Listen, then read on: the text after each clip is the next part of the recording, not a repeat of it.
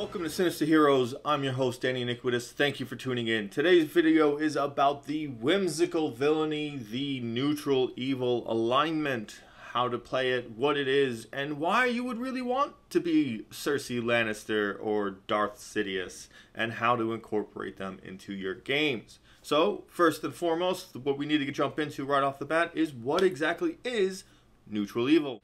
What is it?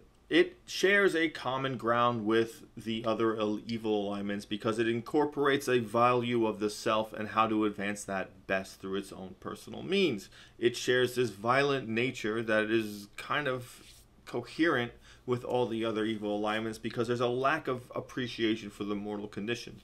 Anything that can be living can be a problem, so you kind of just want to erase the problem rather than deal with it in an amicable way. So, being neutral evil, you have this wonderful whimsical ability to dance between law and chaos. So you can be lawful from time to time and you can be chaotic whenever you want. It's this freedom that almost makes you a natural person, because most of us in life are neutral, whether we're good or not. We all break laws when we feel like and uphold them when we feel like. Whatever is really opportunistic, everyone's probably broken a few laws. Let's not pretend that we haven't.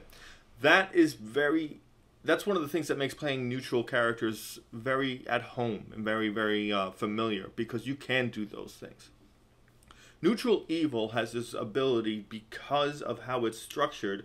You can be almost a backseat villain because you can follow deities that are evil or kings that are evil, and just by adhering to their commands and following their wills, you could be committing evil acts, again, ultimately for your own personal advancement, but that would make you neutral evil. So it's a great class for evil clerics, warlocks, things of that nature that owe their power to something else. So what's important to think about when you're thinking about what neutral evil is an incredible freedom that comes with that character. Where lawful, you are bound to a code. Chaos, you are kind of almost restricted into needing to tear down organizations. So why would you want to be Cersei Lannister or Darth Sidious? Well, these kinds of characters have this great grounding, almost linear focus on what this alignment is. They are totally focused on what matters most to them. In the case of Senator Palpatine or Darth Sidious, it is power. He creates the Empire. He destroys the Jedi, almost eradicates them completely, and always meddles with the powers of the Force to try and consolidate it in a very unique way. But his only focus is himself.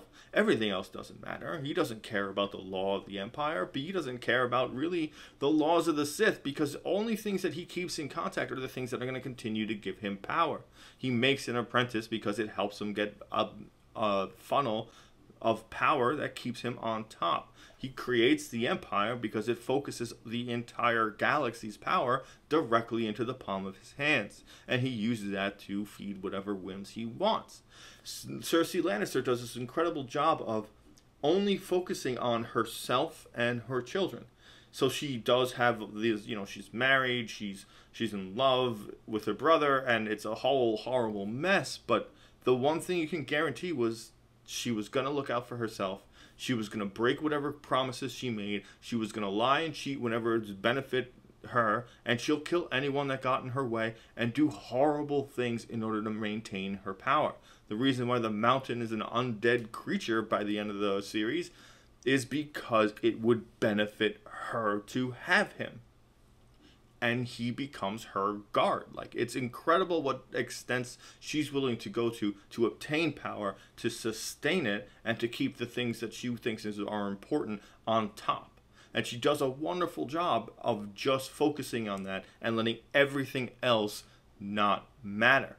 And that ability to do that is very cool when you're playing characters with some sort of power.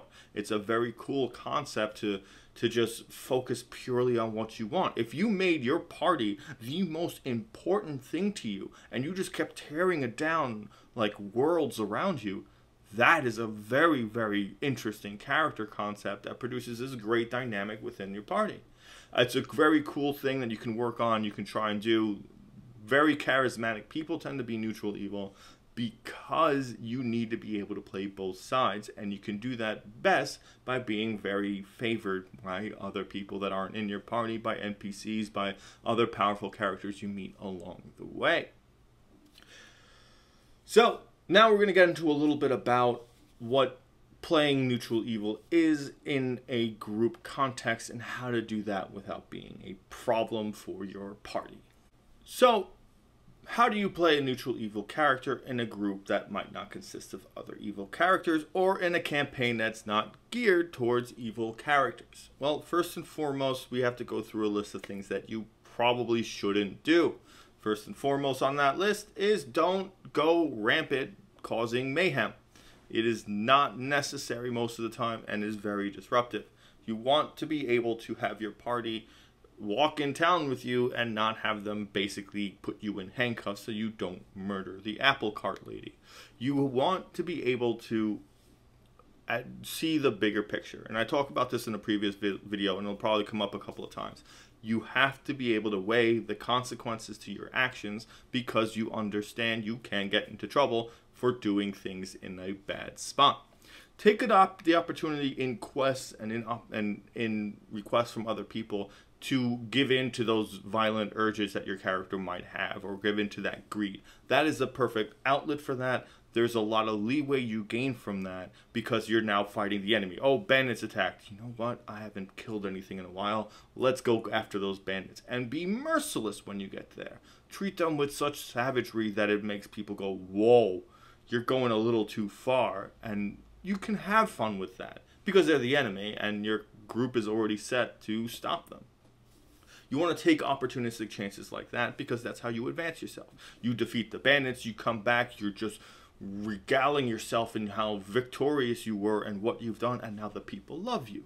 You did an evil thing, you did it for a great reason, and you got ultimately what a neutral evil person wants: glory, greed, power, because now you're favored. Those kinds of things matter. You can use those quests and opportunities to do that. Downtime in quests and downtime from quests or RP moments are where your alignment is really going to shine and where your ambitions can grow. And that's the really foundations of making a character, is to get those moments where you can do that. So you want to limit when you burst out into violent action. Sometimes you're in a situation where your character really would do that in the middle of a conversation that's not necessarily supposed to go that way. But every now and again, it happens. It can be great. It depends on how you handle it. And you want to be smart about understanding the consequences. One of the other great things about being neutral evil, and this is the only alignment that gets to do that, and I mentioned this before, and this is the backseat villainy. So you're a warlock who made a pact with a fiend. And this fiend wants you to cause mayhem. It wants you to take lives and do whatever it is. You're doing this throughout the game. As you progress, you get these moments to characterize yourself and get involved in the story and bring those things to light. And if you work with your DM a little to maybe let you take the reins of the patron, you can now give your character an opportunity to act on their behalf and force your character in these scenarios. And then you get this nice little safety net, so when the party goes, why would you do that? Why would, look, you did this horrible thing, you can reveal your obligation and share more of your story, more of your character's backstory and who he really is. And you get this wonderful RP moment where you get to see these people that are your friends, but they're your adventurers, and they kind of get this moment where it's like, you know, you've saved us before, and we need you to survive, but you have to do these things, and we feel for you. And you get that sympathy from them, and you can really work that into your character. Maybe you can use that to kind of give your character a reason to care for other party members, or go forward with things like that, or at least build a better understanding or connection with them. So you get this wonderful opportunity. It works well with any other classes, because you can always have something that really belongs to you, that really matters to you. Like, say you are in love with another character who's made a pact, and you're trying to convince the devil to release her from that pact in order to give you in order to switch souls so she can be free because she did it for the wrong reasons. And maybe you're just a fighter that does that. Like, you can incorporate these things greatly into your character, but you want to make sure to fundamentally build them during character creation. You want to think really hard about why you're neutral evil, or why evil is part of what you're doing. So you also want to learn not to sell out your party. And being neutral evil and breaking promises and making, you know, allegiances just for the moment and then breaking them at the first opportunity you get is not going to be something that you want to reflect with your party. Keep them safe, don't steal from them, keep them happy, you keep them growing and getting stronger. You want that because you want to believe that they're going to be there for you when you need them, or to defend you in case someone else catches on to what you're doing. So incorporating those things is really what's going to be important about making your character evil and not a problem. Make sure you talk to your DM about some of the things you're going to do, especially if you know in advance some of the things that you want to do, and just to make sure it doesn't toss a huge wrench into what the DM is planning, because again, he has to have some fun as well. Before we get on to our final topic, just want to ask you, if you guys enjoyed the content, please like, share, subscribe, and let us know what you're thinking, stuff you want us to cover. Finally, we're going to talk about, when you're making a character creation, how to incorporate concepts that really work well with neutral evil. One of the great things about being neutral evil is if you have a really dark, edgy background, it fits in very well. Because you might have a kind soul deep down somewhere. You might want to make that allusion to that. You can still incorporate neutral evil as being part of this thing that was part of your upbringing that you follow, because it's the only way you know how to assess power and how to gain and how to get what you want, whatever greed or hedonistic thing you're chasing after. Chase after something is always important, because you want an adventurer. You want someone that's going to need to go out into the world and conquer something. Maybe it's an issue with the self, or it's vengeance, or it's greed, or it's power, or it's the lack thereof, having it your whole life and seeing the rest of the world is so beneath you that you think you deserve it.